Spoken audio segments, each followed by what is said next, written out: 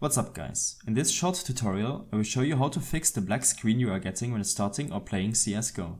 This actually happened to me a few weeks ago and there are a few out-of-date videos on YouTube, so I thought I'll make an updated one. To fix the issue, open up your Steam library and right-click on CSGO. Select Properties and then Set Launch Options. In this text box, just enter the launch option Window. This will make sure that the game starts in windowed mode. The black screen when launching should be gone. You can change it back to full screen in the in-game settings. If this did not help, then you will have to update your Windows OS and verify the integrity of game files. To do this, open up the Properties window from earlier on and go to the Local Files tab. Here select Verify Integrity of Game Files.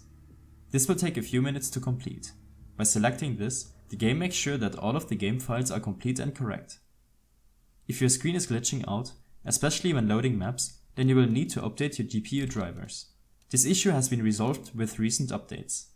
Thank you guys for watching, leave a comment if you have any questions and see you in the next one.